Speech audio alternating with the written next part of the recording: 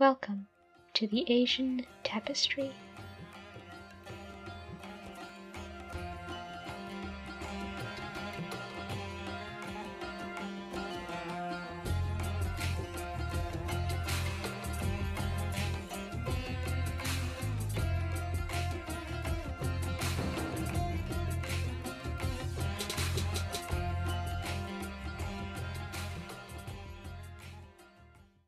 Hello and welcome to the Asian Tapestry, a podcast about myths, legends, and lore from Asia, structured in a book-like format called the Book of Fables. It's good to be back from hiatus, and thank you all so much for joining me and supporting me through it all. I really appreciate everyone who continued to listen throughout the hiatus, and thank you for listening now. Our last chapter was a Persian tale called Muhammad of the Bow, slaying with his arrow 2 lions with 1 blow. Muhammad was a shawl weaver who somewhat accidentally and very humorously became a renowned archer. It's similar to stories such as Kara Mustafa, a Turkish tale, and The Brave Little Tailor, a Brothers Grimm fairy tale. If you enjoy those tales, please head over to chapter 4 and have a listen. Today's tale is a ghostly story from Bengal, so stay close and come with me as we journey to Bengal.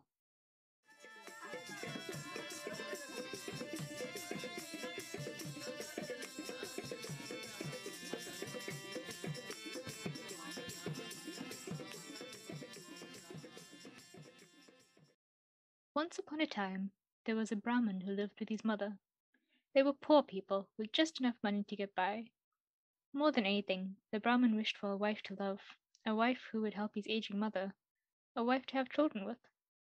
But he did not have the money for a wedding, and so his mother wept bitterly every evening, afraid that once she was gone, her son would be left all alone. One day, the Brahmin decided to go from door to door, charming and flattering many of the wealthy dwellers in their town.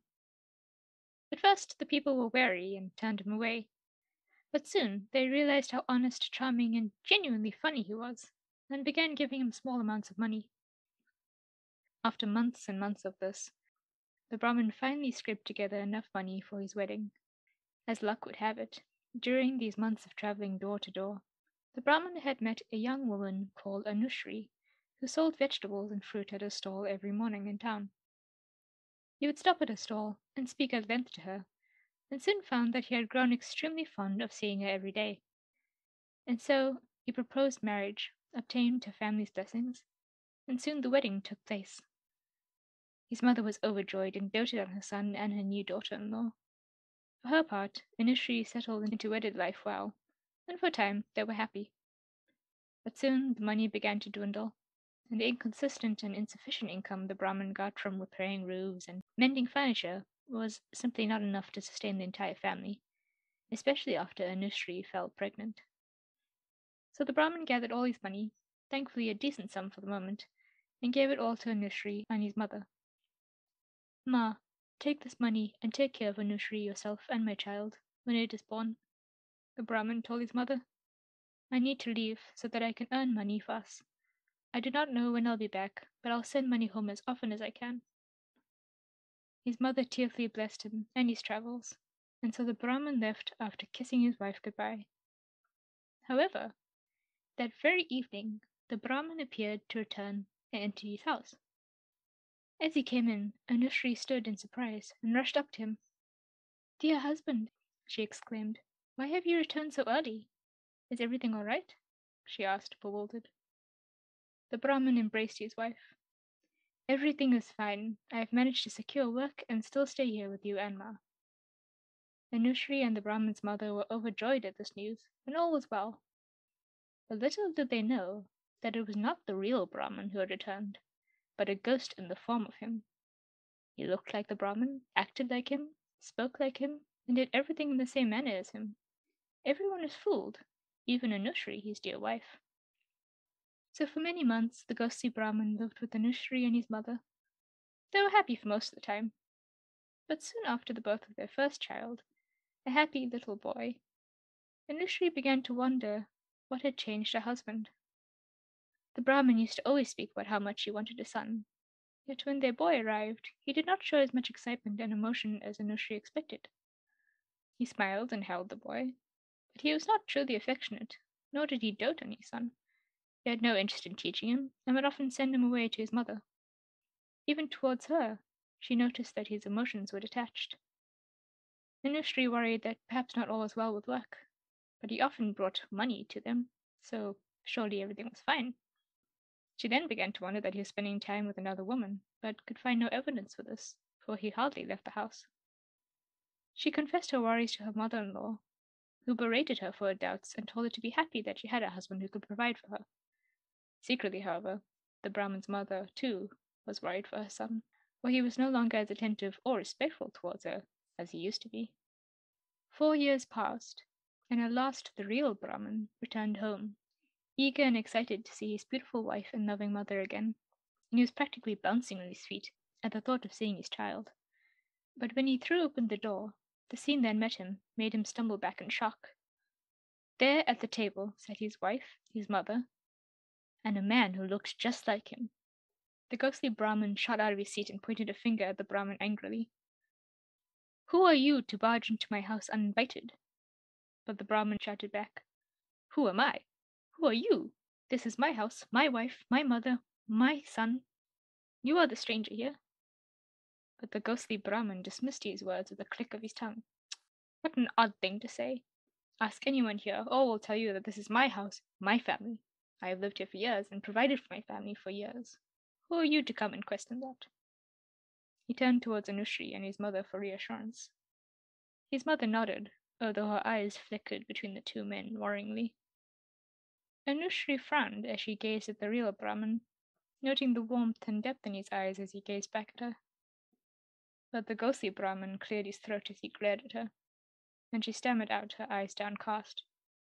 Yes, you have been providing for us for years, dear husband."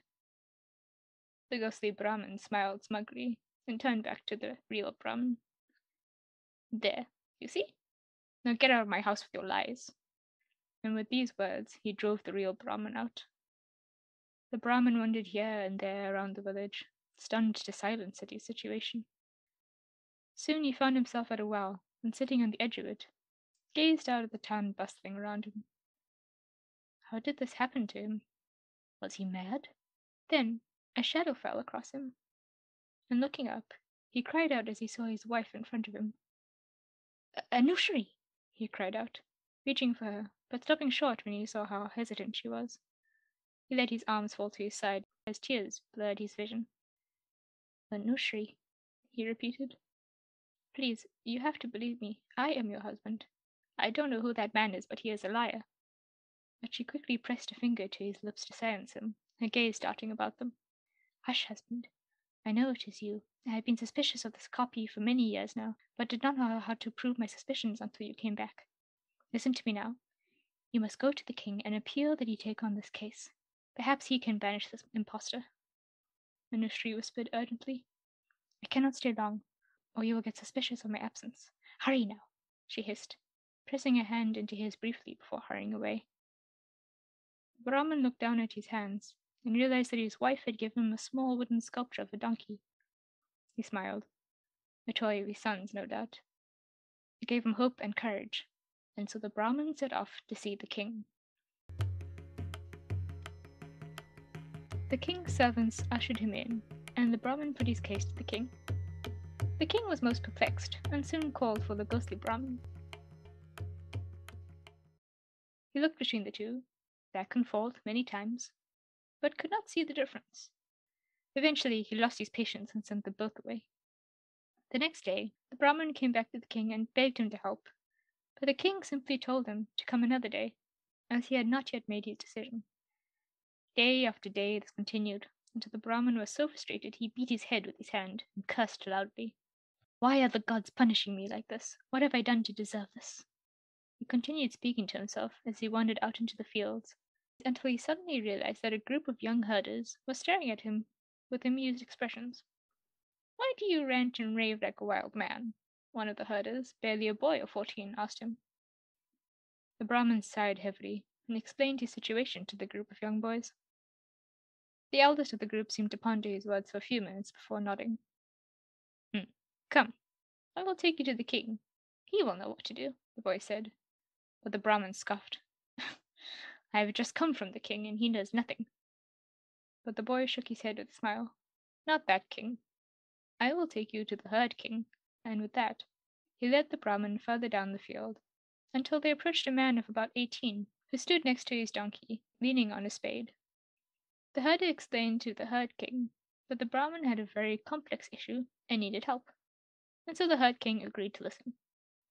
Once again, the Brahmin told his story. The herd king took some moments to think over the conundrum before him, and then nodded. Very well, Brahmin, I will solve your case. Only go to the king and ask his permission first, so that I do not trespass my boundaries. And the Brahmin, overjoyed, ran to the king and asked for his permission, which was readily given, as the king was entirely sick of listening to the Brahmin and his strange stories. And so, the herd king called together the Brahman, the ghostly Brahman, Anushri and her son, and the mother, as well as several of his own herders as witnesses. He asked each many questions, some general, some specific, and some personal. In all of them, the ghostly Brahman chose correctly, much to the Brahman's despair. At last, the herd king put up his hand for silence. I have heard enough. This will be solved like so, he said, producing a vial from his robe. Whichever of you can enter this vial will be declared the rightful owner of this house, the rightful husband of this woman, the rightful father of this boy, and the rightful son of this mother. Now, enter, he cried out, and with a triumphant smirk, the ghostly Brahman turned into a small insect and flew into the vial. All save the herd king gasped out in shock, but the herd king swiftly stopped the vial and held it out to the Brahman with a soft smile. And there is your ghost, my dear Brahman. I suggest you throw this into the deepest corner of the ocean and return to your house and your family.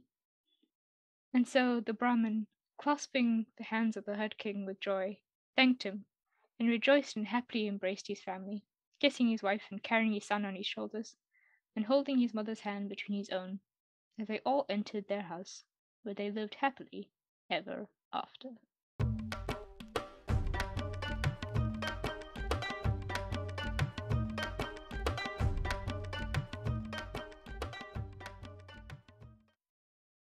And that brings us to the end of Chapter 5. I hope you enjoyed that tale from Bengal as much as I did. I adapted the tale from Folk Tales of Bengal by the Reverend Lal Behari, published in 1912.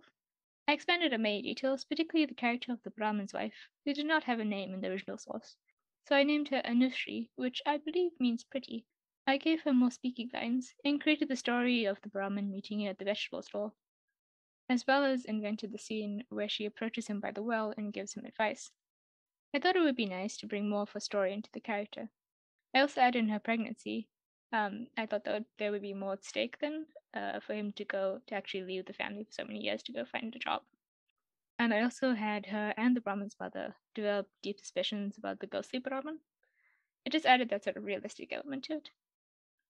I sincerely hope that you enjoyed this tale, and that you join me once more for Chapter 6 next time. If you like what you hear, please take a few minutes to leave a review any way you can, and subscribe wherever you listen to podcasts. Come chat with me on Twitter and Instagram at Asian Tapestry 1, or email me at theasiantapestrypod@gmail.com. I'm always keen to hear story suggestions, recipe ideas, or any other random musings you may have. This podcast is a proud member of the Straight Up Strange Network, and please check us out via the link in the show notes. Intro music was Jalandhar by Kevin MacLeod, and outro music was Raga, Dancer Music by Akash Gandhi. Further details, including license information, can be found in the show notes. I have been your host, Tashira Pata, and you've been listening to The Asian Tapestry. Join me next time for Chapter 6 of the Book of Fables.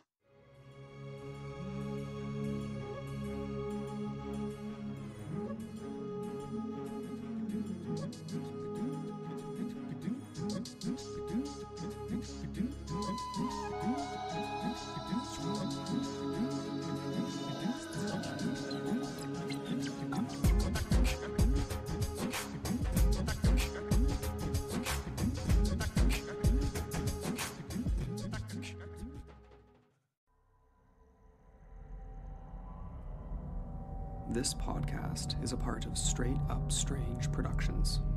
Discover more shows like this one at straightupstrange.com.